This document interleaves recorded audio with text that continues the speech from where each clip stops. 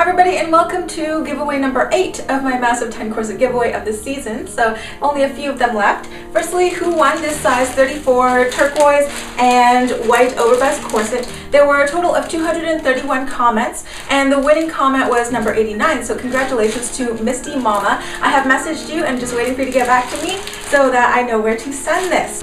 And the corset to be given away this week is this size 28 overbust corset finished in lilac or lavender satin. It has 3 layers of lace on the top, 3 layers of lace at the bottom, as well as these little satin bow embellishments, 1 at the bust and 2 at the hips, to give you a little bit more contrast in the waist here.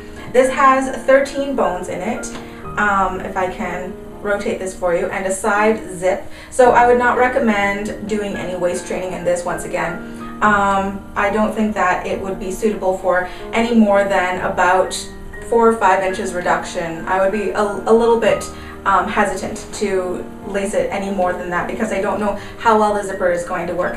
But this is suitable for, I suppose, about up to 32, 33 inches natural waist. The bust, I believe, accommodates up to 35 or 36 inches, and the hips accommodates up to about 38 inches.